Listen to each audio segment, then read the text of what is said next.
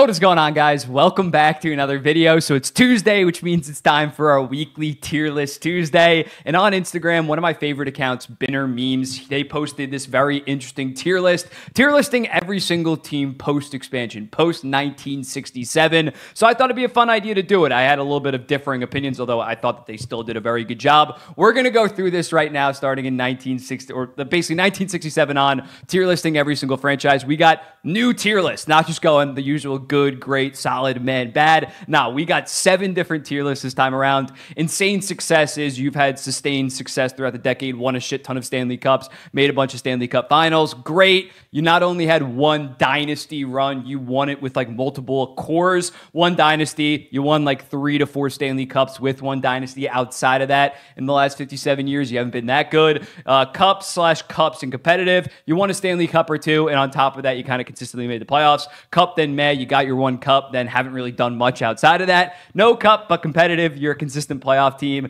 despite not winning a Stanley Cup. Maybe you made a couple Stanley Cup finals. And then brutal is like you never even made a Stanley Cup final and you barely make the playoffs. Like you have like a below 50% playoffs rate in your history. So up first, we got the Vancouver Canucks, and I think that they're the definition of no cup, but competitive. They've been a highly competitive team ever since they've been around. You look at it back in 1994, they end up making the Stanley Cup finals with the Pavel Bure core. Then the Sedins keep them very relevant for like 10 to 15 years. And now yet again, they seem like they're going to be a playoff team. I can't project. It's only going on right now, but yet again, they look like they're going to be a competitive playoff team. Going forward, Columbus Blue Jackets, they might be arguably the worst franchise out of anyone that we're going to go through right now. They have, I believe, one playoff series win ever. So that's not too ideal. And when looking at it, they've made the playoffs below 50% of their season. I think it's close to like 35%. Calgary Flames, I think cup, then meh. Won the cup in 1989. They did make a Stanley Cup Finals back in the early 2000s, but outside of that, they didn't really have another core that had a ton of success outside of that one Stanley Cup run.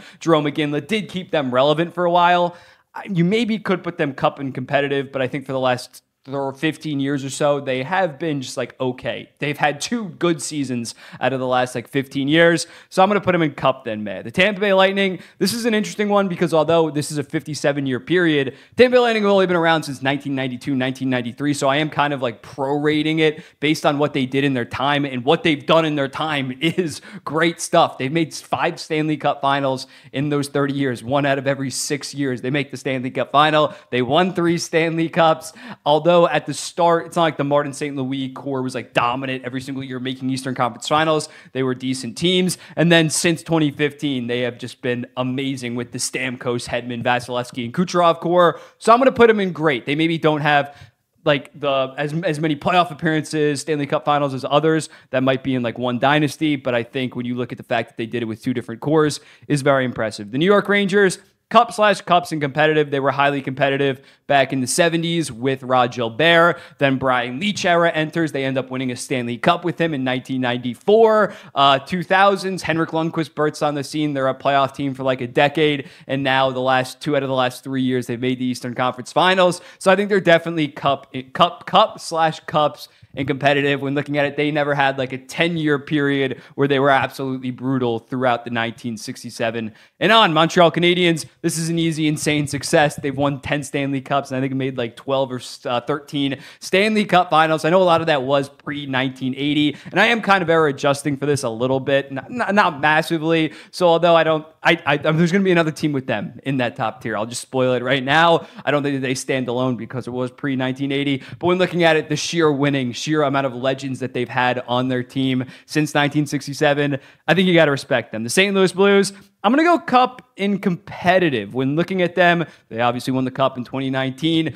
From the 2010s on, they were a highly, highly competitive team. Before that, did have some down years, but when looking at it, the Chris Pronger in the 2000s wins the goddamn heart. Brett Hull, Bernie Federico, they've been a highly competitive team. It's not like they just lucked into one Stanley Cup. They had multiple cores that could have potentially won a Stanley Cup, so I think you got to put them in cups and competitive. My New York Islanders definitely fit the mold of one dynasty, although the past 5 or 6 years, we've had highly competitive teams that made 2 Eastern Conference Finals. It's definitely that one dynasty when you think about the New York Islanders. We went from like 1992 to 2016 without winning a single playoff series. So until this current core, I don't think that they are going to do it. But if they win a Stanley Cup, then maybe you can move them up to great. But still, there were some dark periods for a New York Islanders fan from the late 90s into the early 2010s. Minnesota Wild. They've been a playoff team for like most of their existence for the most part. I think their playoff percentage is around like 60%. It's actually pretty decent, but they've done nothing with that. They've made, I believe, one Western Conference Finals, have not made a Stanley Cup final. Most years, they've just been a first-round exit. So I think you got to put them in brutal. The Edmonton Oilers, you could maybe make an argument for great, considering they made the Stanley Cup final in 2006. They made it in 2024.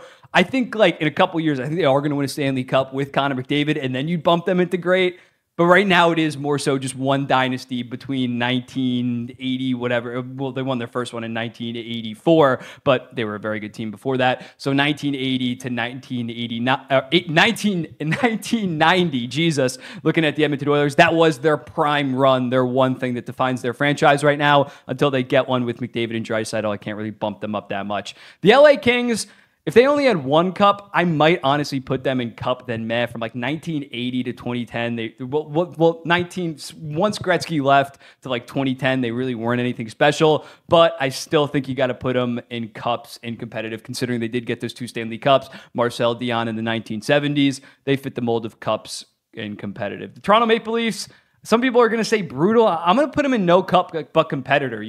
But competitive. You look at Daryl Sittler in the 1970s. Then they had Doug Gilmour, Matt Sundin. The 2000s were pretty rough, and the early 2010s were really nothing special. But now, the last 8 years, they have been a playoff team. I know they haven't won a lot, but they've been competitive. They're not on the same level of a Columbus Blue Jackets, of a Minnesota Wild, especially when you look. It's not just 21st century. It's before that. I'm going to put them in no cup, but competitive. The Colorado Avalanche, similar to the Tampa Bay Lightning, they have less cups than these teams, but I think the fact that they've won cups with multiple cores, and even the Nordiques were a pretty competitive team early on before their financial issues. I'm going to put Colorado in great. They have had so many legends in multiple cores go through this, and when you prorate it, because obviously they only started back in 1980, I'm going to put them in great. That might be controversial. The Ottawa Senators, the Alfredson teams were very competitive, but I still think overall only one Stanley Cup Finals appearance is pretty below average. I'm going to go with brutal. And for the last 7 years since 2017, they've kind of been the laughingstock of the NHL. The San Jose Sharks, no cup, but competitive. They started out in like 1994, I believe. And basically from like 2000 to 2019, they were a highly competitive team. Yes, they're blowing it up now, but it's a very intentional blow up compared to Ottawa. We thought that the rebuild would be over by now. So I think for San Jose, they had an amazing team for like a full decade that we thought could win the Stanley Cup every single year. So I'm going to put them in no cup, but competitive. The Philadelphia Flyers, cups and competitive. The 1970s Broadway Bullies were a great team, won 2 Stanley Cups. Then you had the Lindros Flyers in the 90s, Giroux core kind of in the 2010s. They've been competitive. Yes, they haven't won a Stanley Cup. They have one of the longest droughts in the entire NHL, but they've still been a pretty competitive team. The Dallas Stars, it's tough because I think that once this core is done, I think they could win another Stanley Cup, and I think they're definitely going to move up to cups in competitive. But I was kind of shocked how the 2010s Sagan and Ben core, maybe I romanticized that a little bit, but they did not have that much success. Yes, they've made back-to-back Western Conference Finals, Jesus. But I think I'm going to put them in cups then meh. It hasn't been that good. And it's not like they were amazing when they were the Minnesota North Stars before that. Florida Panthers, you got to go cup, then meh, because really their core right now, yes, they made the Stanley Cup Finals back in like 1996, I believe, but they were brutal for like 20 goddamn years, basically, outside of that. So I'm going to go with cup, then meh, but I think they're obviously going to be a highly competitive team for the next 5 years. Buffalo Sabres, yeah, maybe it's recency biased, but they did have decent periods of guys like Perreault, LaFontaine, like they have been competitive in the 70s through 90s, even the 2000s. I might put it. It's just been so embarrassing the last 15 years. I'm gonna keep them here now. Maybe I'll move them up. The Chicago Blackhawks. It is one dynasty, but they were competitive in the 90s with Jeremy Roenick, Chris Chelios, Ed Belfour. They didn't win a Stanley Cup, though, so I think I am just going to put them in one dynasty right now. Stan Mikita was before, when they won their Stanley Cups, was before 1967. So I'm going to put them in one dynasty right now. The Boston Bruins, they only have 3 Stanley Cups, but they have been consistently great, basically, throughout the post-expansion era. They won the 2 Stanley Cups with Bobby Orr and Phil Esposito. Never won a Stanley Cup with Ray Bourque, but they did make a Stanley Cup Finals and were a playoff team basically every single season. Then they get Chara and Bergeron, win a Stanley Cup in 2011, and they've never really fallen off. The last 5 years they've made a Stanley Cup Final, set the all-time record for the most points in a regular season. So I'm going to go with great for the Boston Bruins, even though they only have 3 Stanley Cups. Red Wings are kind of one dynasty because Gordie Howe, all that success, Ted Lindsay, Red Kelly, was before 1967. They really weren't anything in the 1970s or like the early 1980s. And since the dynasty kind of ended, although this dynasty was like 20 goddamn years when looking at how highly competitive they were, it has just been that, if that makes sense. So moving on. Pittsburgh Penguins, I'm going to put them in insane success when looking at their 2 cores that both won. Well, they both won at least 2 Stanley Cups, 2 in the 90s, and then 3 with Crosby and Malkin. Yes, early on in the 70s and early 80s, they weren't anything special, but basically from the time that they drafted Mario Lemieux to 2022, the last time they made the playoffs, that was just an absolutely insane run, only marred by like the early 2000s when they missed the playoffs in order to get the future studs of the next generation. So I think when looking at what they did in the more modern post 1985, like 20 plus teams in the league, and then the salary cap era winning 3 Stanley Cups, I do think that that's on par with the Montreal Canadiens, who won 8 of their cups pre 1980s when there were 17 teams in the league, no Stanley Cups, and a lot of the top talent in the league were from Quebec. So I think Pittsburgh is definitely maybe below Montreal, but I think they're definitely on the same tier. New Jersey Devils, one dynasty for sure. The Martin Brodeur Devils hasn't been much since then outside of the Taylor Hall season and last season when they made the playoffs. Has not really been much going on in New Jersey of late, just that one dynasty. Washington Capitals, I'm going to go Cups and competitive early on. Peter Bondra is a very underrated player, in my opinion. Throughout the 90s, they were a pretty good team. And then once they got Ovechkin, they only won 1 Stanley Cup, but they were a consistent playoff team for basically like 15 years. Highly competitive. The Carolina Hurricanes, although recently they have been very competitive, this is the team Hartford Whalers, if you include that, weren't really that competitive. They did make a Stanley Cup early on, then eventually win the Stanley Cup in 2006, but from 2006 to like 2018, they were one of the most irrelevant teams in the entire NHL, and they still haven't even made a Stanley Cup final with this core, so I think I'm going to go Cups, then meh.